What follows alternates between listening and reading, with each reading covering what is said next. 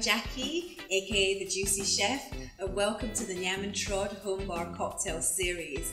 So the drink that we're doing today is very festive. It's the taste of the Caribbean. It is sorrel.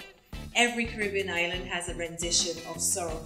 It's, funny is a lot of cultures have these red drinks, like in Senegal they have bisap or whatever. Okay. But this beautiful little sipal or petal, whatever people call it, makes the most beautiful drink, especially if you like spicy drinks. It's floral, we put ginger, and everybody's something different. Does something different. Yeah, because some people have cloves, some people have pimento, ginger. Well, ginger's usually in it, right? Yeah, it should be, right. It's a staple. So, it's a trend here, we keep using ginger.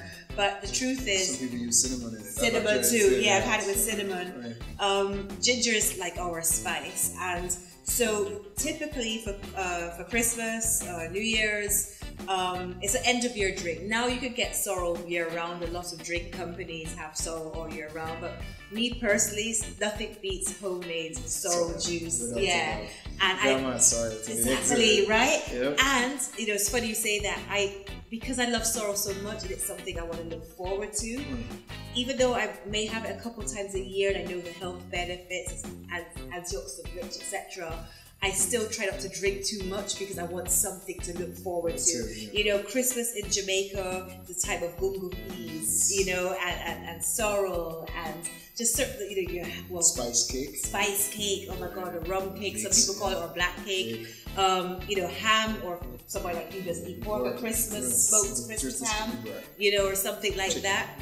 Chicken. To me, it's just such a beautiful time of the year. So, but we don't want you guys just to relegate this to the festive period. It can be used at other times. Because as we're telling you, it's always available year round. But we have Christmas and New Year's in mind for this drink.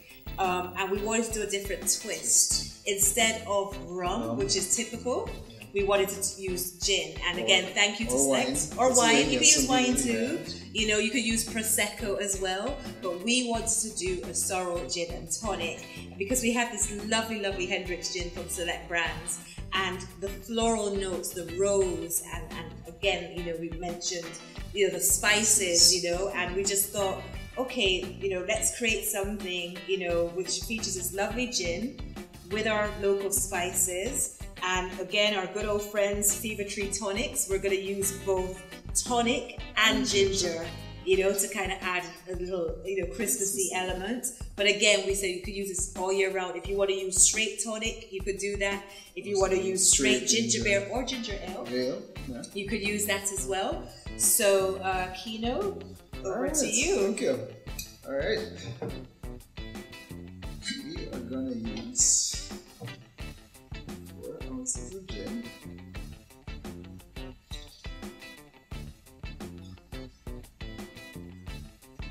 And that's 120 milliliters for metric people again. That's in our math. And then we use 2 ounces of our spiced syrup.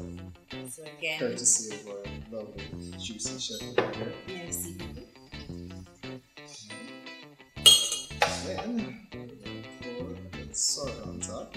Some homemade plain. We made this juice plain. We didn't put anything because we know we have to add the elements of these spices. So it was just a plain homemade sorrel.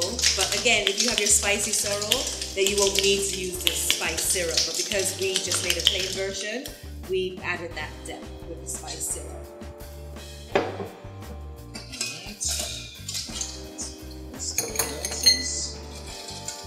And because it's a festive drink, we wanted to have some sexy crystal glasses.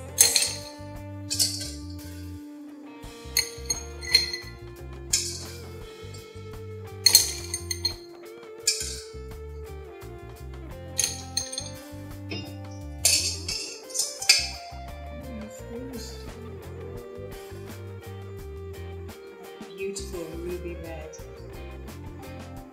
There's lovely little bubbles but he's going to add some more bubbles. So again, we said if you want to take it up a notch, if you don't mind mixing 2 different alcohols, you could put champagne, Prosecco, but we're making it a little lighter. So we're using a bit of ginger beer and tonic water.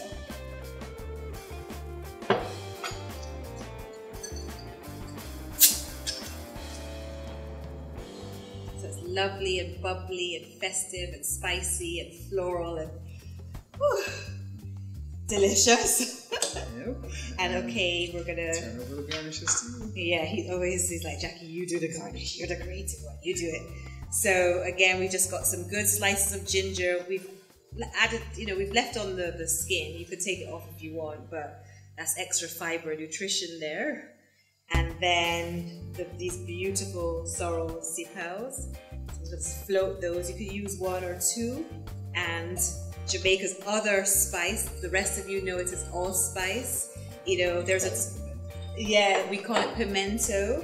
And this spice, Jamaica used to produce 70% of the world's allspice. Trees have decimated and declined, so we don't produce as much, but there's nothing, absolutely no allspice like the Jamaican pimento. Just gonna float a couple seeds on there. Yep. Oh, that's a beauty, eh? Yep.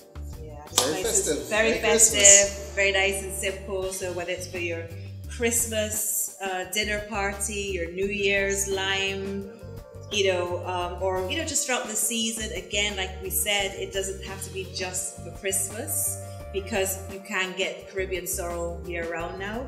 But for us, we personally prefer it during this. This is like a taste of the season for us. So we hope you enjoy our rendition. So time to taste. Yeah, time to taste. Chin.